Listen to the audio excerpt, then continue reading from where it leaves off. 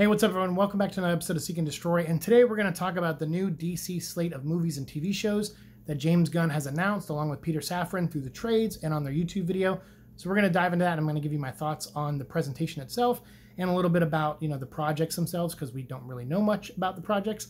But before I get into all that, I do want to thank Warner Brothers Home Entertainment for sending me a copy of Legion of Superheroes, which is their next animated film. It's coming out on February 7th on digital and a physical copy, so be sure to go pick yours up on that day. And if you want to come back to this channel, if you're subscribed, I will have a non-spoiler review go up on February 7th about this movie, so you can hear my thoughts, and I would love to hear yours in the comment section of that video for sure.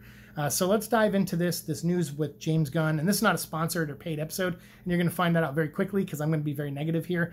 But James Gunn gave a very cheap presentation, in my opinion. I'm going to be very mean about this. The DC characters I love more than Marvel characters. I know you can't tell by looking at my background. I only have one Green Lantern thing over there. It's signed by the cast. But I have a lot of DC stuff. I'm a big DC fan. And these characters I love more than anything. Green Lantern being my absolute favorite superhero of all time. And for me, this announcement was so poorly done because none of it was earned. Marvel, when they first started their shared universe, they did Iron Man. It was a massive success. Hulk came out soon after. They peppered in some Iron Man stuff to it. They rushed an Iron Man 2 film, got Captain America and Thor out, and then led to Avengers.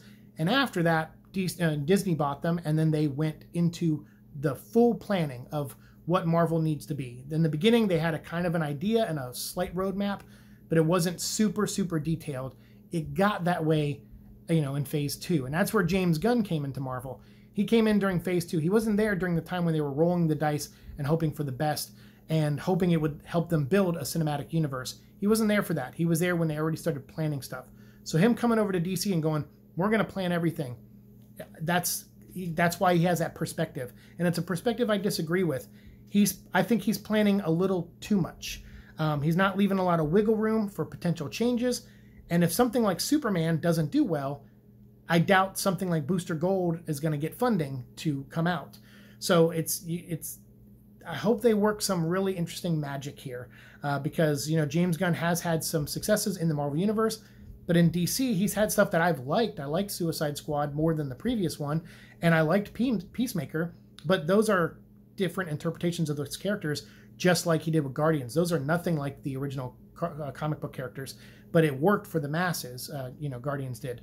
So I don't want to see him completely reinvent Superman and some of these other characters. Some of them work the way they are, and so you can do that with characters like Peacemaker and Star-Lord. You can completely change who they are and make them unique for movies and do whatever you want with them because no one's that in love with those characters. Like, there's not enough people to gather and throw stones at you. But for Superman, there is. So him writing Superman makes me very nervous. And this presentation felt very cheap, and it's not off to a good start because, like I said, Marvel can come out now that they've had phase 1 through 3, Iron Man to Endgame. They've won a lot of goodwill from people. And even if they're losing some of it with phase 4, it doesn't matter. They earned it all at one point to where they can go out on stage, show a bunch of title cards, and get everyone excited and have everyone lose their minds with no casting announcements or anything. Warner Brothers has not earned that. They've announced far more things that got canned or, destroyed or, not released. They've had way more projects like that than stuff that actually has come out. And the stuff that has come out, not a lot of it has made them a lot of money. I think their only billion-dollar movie maybe was Aquaman. I don't know if Wonder Woman got that high, but it did get up there. But and other movies got close to $1 billion. And I know some people are like, oh, the billion number doesn't really matter. It does when you want to take that profit and fund it into other movies. It absolutely does matter. So Warner Brothers and DC have not earned the goodwill to come out, make a cheap YouTube video where there's not even title cards, and you're just showing comic book artwork of the project you're talking about. So you don't even have anything planned for these. This is like, okay, this is our ideas. We have a true detective story for a Green Lantern or whatever, but we have no showrunner. We're talking to people, but that's our plan, and we're just going to announce that, and that'll make everyone lose their mind. And I'm a Green Lantern fan, and I have not lost my mind. I'm not going to jump and cheer for you making a video that's on par with my videos where it's you with lights and a blurry background and a couple comic book images popping up. That's my level of content creating, and coming from Warner Brothers, DC, and James Gunn, that's cheap. It's very cheap. It looks very cheap, and the presentation was not enough to get me excited, at least. It might work on other people who have YouTube channels where they react to stuff and they want to lose their minds for their audience, but It's not for me, not at all. So he started off by, beyond the cheap presentation, James Gunn said that there was Shazam 2 coming out and Flash, which is going to be official reboot of everything. Shazam has existed or has been disconnected enough to where they could probably fold him into the new series, the new movies, as long as it's, imagine if it's a success. Flash is going to be a reboot and it's going to restart everything, just like Flashpoint did in the comic books, and we'll talk about that in a second. Then Blue Beetle's coming out, introducing a new superhero for a lot of people, and then Aquaman 2. And those could potentially be in the new universe, kind of, too. They could be folded in. So that's where we stand with the stuff coming out. And then we have the Joker movie, or Joker, and Joker 2 coming out, and then the Batman and the Batman sequel and all the TV shows tying into it, Superman and Lois and Teen Titans Go, I think he mentioned. All of those are now considered Elseworlds, so which is fine for comic book fans, but I feel like the masses, that's not good for. And it's not because I think the masses are dumb and they won't understand the difference. No, they will understand the difference, but they're going to pick one. So you're either going to have a situation where people go, oh, I like the Robert Pattinson and I like the Penguin show, and now I want to see the sequel of the movie. I'm invested in this universe. I don't want to see Batman hang out with Robin. Or you have the opposite where people go, oh, I do want to watch Batman and Robin or Brave and the Bold, and I love it. And so now I don't want to watch anything else with Robert Pattinson in it because this one's better. You're going to have that happen, and it's going to split your audience and your fan base, and I think that's absolutely bad for business. And that's why I'm not a fan of this. I think what James is hoping for is that he's hoping he creates a better Batman, and it's going to make people not want the Matt Reeves stuff because maybe they try to negotiate with Matt Reeves and he wouldn't join the DC universe, and so they were probably like, fine, then we're going to make our own Batman, and you can do your thing, and we're going to get people that we're going to outvote you at some point. And maybe that's a nefarious plan. I wouldn't put it past Warner Brothers. They've certainly done scummy stuff like that in the past with creators. So that's all now Elseworld stuff. So now on to the actual stuff announced. We have 5 TV shows and 5 movies that were announced. The 5 TV shows are Creature Commandos, Waller, Lanterns, Paradise Lost, and Booster Gold.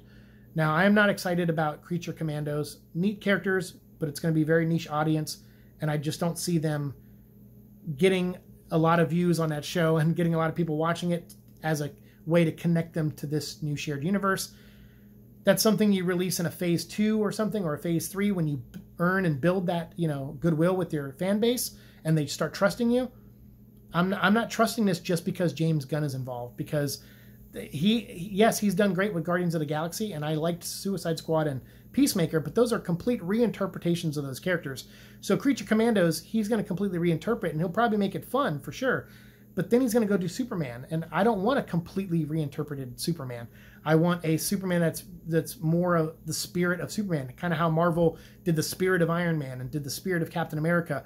Like, that's what I want with characters that are iconic. I want the spirit of them on screen, the spirit of Spider-Man, the spirit of these guys, the spirit of Batman, and that's what Matt Reeves did with his Batman movie. So it doesn't have to be a direct translation of any specific comic. It just needs to feel like an extension of that character. And I just don't think James Gunn he hasn't shown me so far that he's capable of doing that. He's only shown me that he's capable of completely reinterpreting characters. So I don't have a lot of goodwill going into this. Even as a DC fan, I'm not super excited. So Waller, I haven't really liked Viola Davis's take on the character or her appearances in anything so far. But Jeremy Carver is attached to the show, as are some of the people that worked on Watchmen. And I love Doom Patrol and Watchmen. That's what Jeremy Carver worked on, was Doom Patrol. So I like those. So it's turned my eye to this, that it maybe could be good. But I have to see more. I mean, we didn't even get title cards here. Like I said, there's nothing. This was the cheapest presentation ever. So until we get more information, I'm not going to be excited about any of these projects. I'm going to be more concerned than anything, because this was a very poor way to announce them, in my opinion. Lanterns, not even called Green Lanterns. It's called Lanterns. So that, again, goes back to that Warner Brothers thing where I feel like they're embarrassed by their characters sometimes, so they don't call them by their names. So this is just called Lanterns. Now, that could be because the show might have other color lanterns in it, and that's fine if they're doing it for that reason. But if it is just about 2 Green Lanterns working on a case, I don't know. It's then call them Green Lanterns. What the hell, man? So we'll see how that turns out. I do like the premise, kind of. Jon Stewart and Hal Jordan, that's great that it's going to be a buddy cop thing. It's kind of what I've always wanted to see with Green Lantern. But I was kind of more hoping for a training day thing where it's Hal Jordan or Jon Stewart with Sinestro. And then, you find out Sinestro's the bad guy.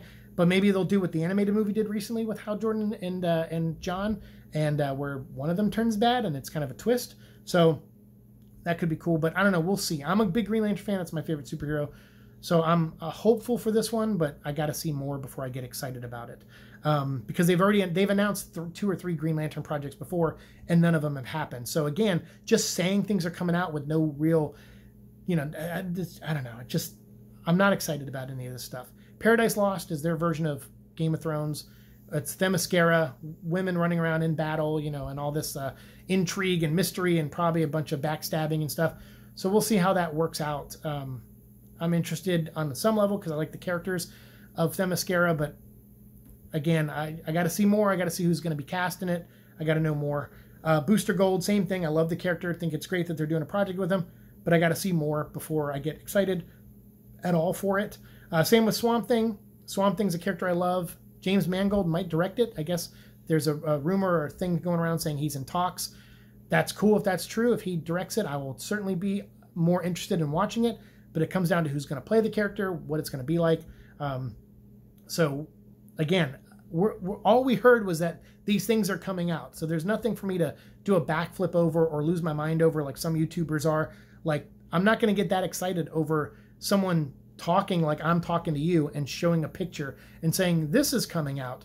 Get excited. It's like, you haven't earned that goodwill, Warner Brothers and DC. And even if James Gunn is your mouthpiece, you haven't earned it. So to me, I'm not excited. Like, I'm not going to jump over the moon for these. Supergirl, World of Tomorrow. It's going to be a project where Supergirl is living on a chunk of Krypton and then watched everyone around her die, and then she eventually goes on to other planets and starts doing some good. It's basically the story from the movie True Grit. If you've never seen that, you should check it out. Tom King is the king of ripping off other people's ideas and stories and turning them into his version of what he thinks are his own stories. But I'm not a big fan of Tom King's writing. So the fact that they're going to do this take on Supergirl doesn't get me super jazzed or excited at all. And it also comes down to casting as well. So we'll see how that works. I do like the contrast, though, of a Supergirl who's a little more jaded and a Superman that's very hopeful. Like, that's good contrast when those characters meet. But beyond that, I'm not excited for the take on the character. The Authority is also something I don't care about. Now, the good thing about it is if James Gunn writes it, he'll completely reinterpret the characters, and then he'll probably make them easy accessible for the masses. And there is some cool characters on the team that you can tell neat stories with. But again, that seems like one of those ideas where it's like New 52. Flashpoint rebooted the New 52 comic book universe. And when New 52 came out, they were like, we got Superman books and Batman books, although he's still in the old continuity kind of, and Green Lantern books, but he's still in the old continuity kind of how Shazam and Aquaman will be. But also we have, Voodoo and Resurrection Man and Grifter and all these other characters, some Wildstorm characters. That's what this feels like. It feels like this is the New 52. We got your Superman and Supergirl and Batman and Lantern book, but we also got your Creature Commandos and your Frankenstein Agent of Shade. You got your Swamp Thing. You got your Authority, and so for that, I'm just like, I don't know. I'm not excited, and you could get me to write this movie, and I probably still wouldn't watch it. That's how much I care about the Authority.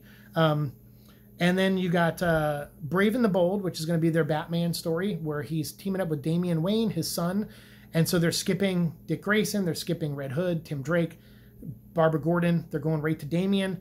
Now, that doesn't mean those other characters don't exist in this world. They're just not going to be the focal point. The focal point is Batman and his son. That certainly separates it from Matt Reeves' universe, so I understand why they did it for that reason. But to me, like, what else would have separated it from Matt Reeves' universe is just doing a Batman and Robin story with Dick Grayson. I've always said your first Batman movie should have Robin in it. That's how I feel.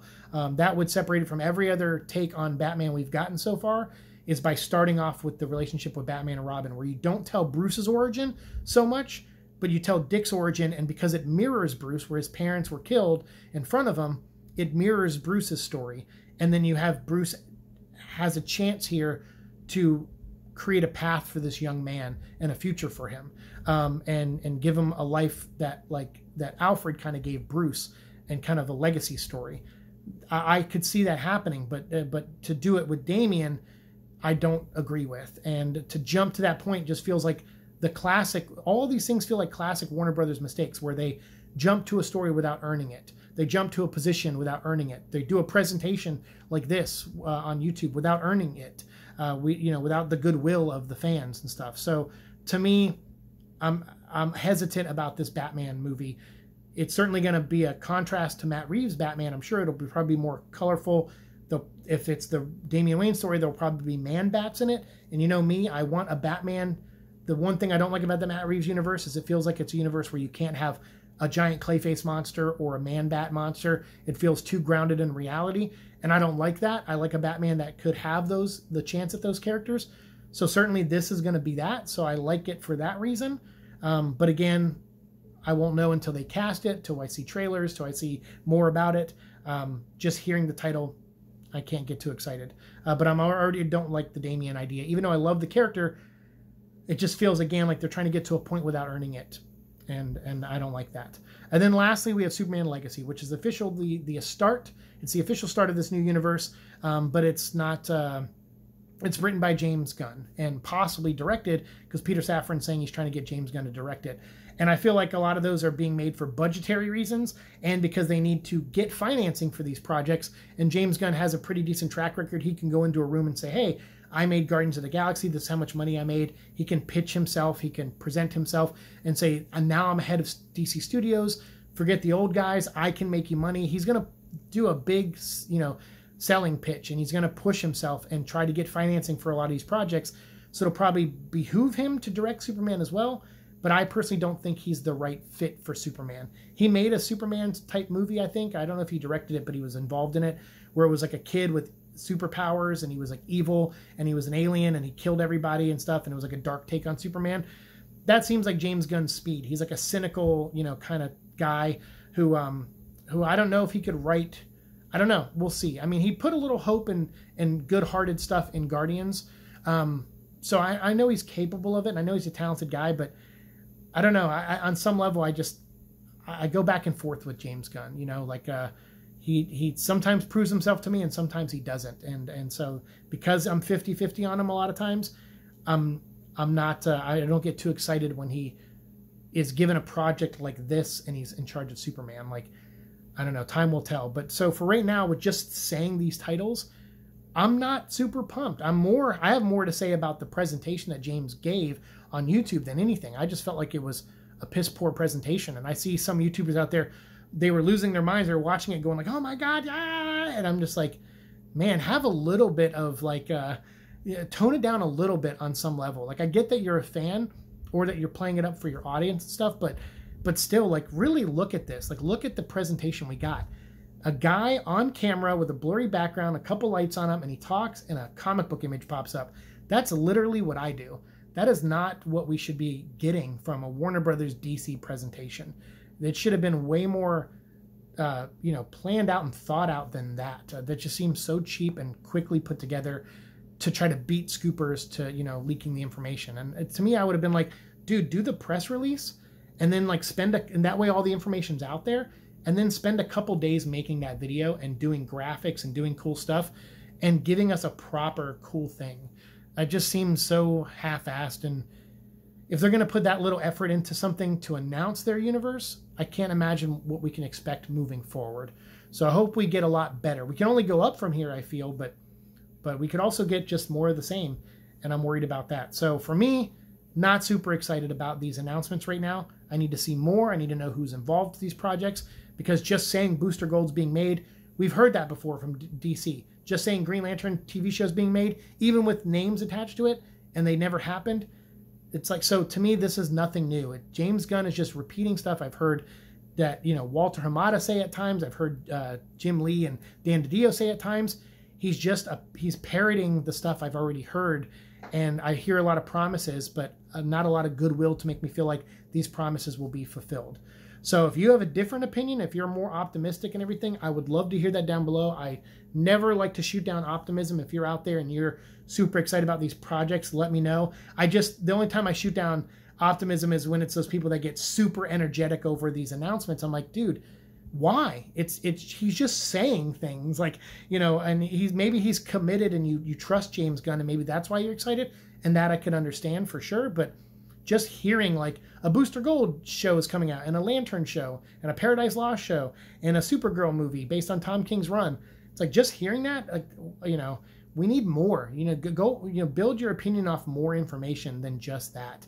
But if this is enough information to get you hopeful, that's fine. And if that's the case, let me know. Let my cynical ass know down below, and we can keep talking about it down there. But for me, this isn't a pass for me. I love DC more than Marvel, so I want this to succeed, but I need to know more and see more, because right now this just looks like the New 52 in movie and TV form, and that didn't work out well for DC.